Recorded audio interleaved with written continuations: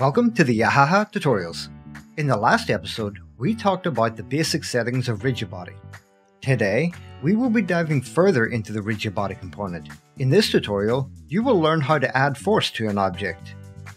To add a constant force to an object with Rigidbody, start by adding an object to the scene and ensure that it has a non-mesh collider attached to it.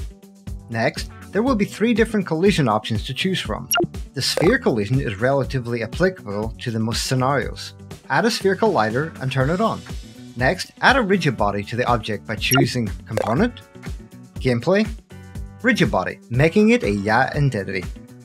Finally, click the right mark and select the following script to apply constant force to the entity. In this example, we are applying a 5000 Newton force to the object in the forward direction of its z-axis. Let's test it out. It works perfectly.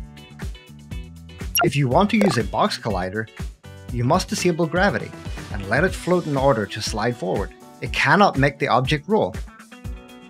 The usage effect of capsule collider is similar to that of sphere collider. Now, let's learn how to add an explosion force to an object. The explosion force is a sphere that can be applied to an object to simulate explosion effects. You can use the add explosion impulse force function to add an explosion force to an object.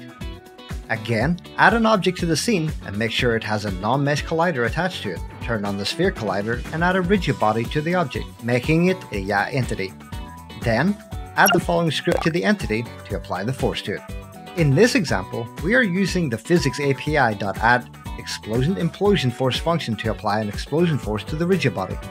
After a 5-second delay, an explosion force of 1000 newtons is applied to the specified position with a radius of 15 and moves along the y-axis to lift the object upwards.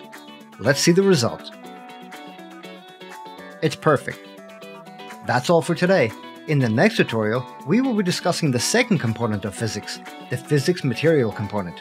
See you next time.